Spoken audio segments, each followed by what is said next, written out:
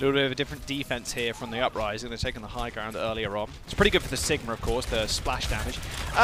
Yeah, someone needs to kill Color Hex, who's continuing to contest the payload. He did get halted and forced to recall too. Use those triple blinks to get away, but from the armor pack from up high, he's going to be able to do a little bit more damage here than I think Washington Justice really want him to. And damage, I mean, just halting the payload. He doesn't actually have to do damage at all right now. Oh, well, that was interesting. He knew the deflect was down too. That was just a whiff. Oh, Nano, Blade, straight on top, bashed. Can he get a reset? Yes, he can. Punk, Halo dead. That's a 3. That's a 4K. Can he make it 5? Yes, he can. Tuba is in the server.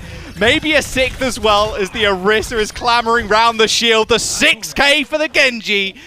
The Nano boost was all that he needed.